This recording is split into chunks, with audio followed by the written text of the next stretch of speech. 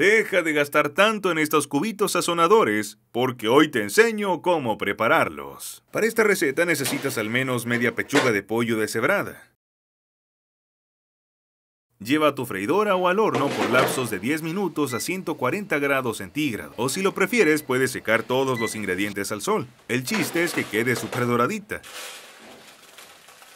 Ahora metemos media cebolla, 2 dientes de ajo, un pimiento verde, un pimiento amarillo y un puño de hojas de cilantro. De igual modo, por lapsos de 10 minutos a 140 grados centígrados hasta que quede crujiente.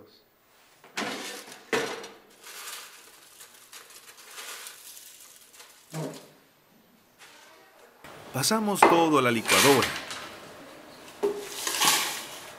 Agregamos una cucharada grande de sal, una cucharada de cúrcuma, procesamos hasta pulverizar. Y listo.